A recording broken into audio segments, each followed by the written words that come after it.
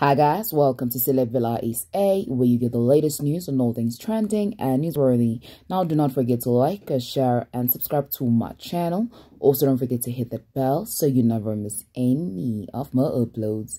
Getting into the music industry needs one to have some sort of understanding and proper guidance of how everything works. Lady Do took to social media with some help for people on how to make major money moves with the help of Summer and Sampra, where they will not necessarily have to focus on the fame and the follows. She advised artists to record as many songs as possible so that when they finally have a hit, they can work on making their brand better, where she spoke on how she actually calculates a profit monthly on the lowest selling song feature, where she went on to reveal that she has over 100 songs that she is on and they're all registered, where she broke down exactly how she calculates her lowest selling songs. She also noted that one can still make a lot of money without a hit, saying that she writes songs for people and her publishing has her set up for life.